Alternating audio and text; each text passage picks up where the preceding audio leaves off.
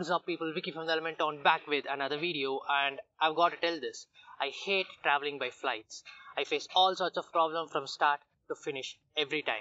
Right from entering the airport where the security checks as if I brought some grenade and guns, to the flight delays I have to deal with, and finally the air hostess nudging me to put my phone in flight mode. But recently when I was traveling, I got a bit curious. Why? Why should you put your phones on flight mode while traveling? I'm sure most of you would have a rough idea on that, because if you don't put your phones on flight mode, you might face some problems with the flight. You don't know what the problem is, but something bad is going to happen, right? Well, let me clear that up now. The problem is not for the flight, but for the pilot who is driving the flight. See, once the flight takes off from the ground, it's like a bird flying with eyes closed. It doesn't know where it's going unless it is guided by the ground control tower, which is sending instructions in the form of radio frequencies. If the flight doesn't receive any instruction, it doesn't know what's the weather up there, is there any other flights passing by, or even if it's going in the right direction. So the ground control tower plays a very important role in guiding the flight.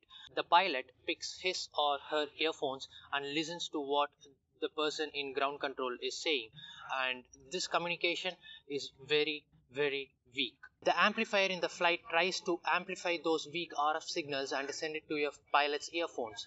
Now, your smartphones are way more powerful than the receivers of the flight, and the signals received by your smartphone are way more powerful than the signals received by the flight's receiver. So, if your smartphones are not in flight mode, and if it's flying, then it constantly tries to pick up signals from the nearest cell tower in the ground, and this process of hunting the signals will cause a screeching sound in your pilot's earphones, because the high power signal of your smartphone tries to suppress the low power signal that are being received by the flight. Just tell me how annoying it will be if I bring a metal plate near your ears and start scratching it with a nail.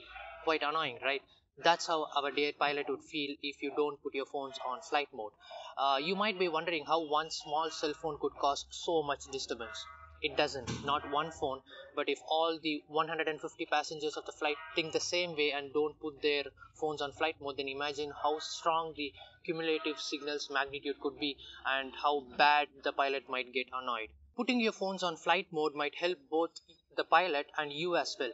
Up to 5,000 feet from ground, your phone continuously receives signal from the cell tower. So if you put your phones on flight mode, your pilot might not get disturbed by the noise. But after 5,000 feet, your phone stops receiving signal, but the GSM chip inside the phone still continuously tries to pick up signal from the nearest cell tower, because it doesn't know you're above 5,000 feet, right? So this will unwantedly drain your phone's battery life for nothing. So that is why it is advised to put your phones on flight mode while flying. Hope you got something out of this video, and if you did, then let me know with a like to this video. Thank you so much for watching.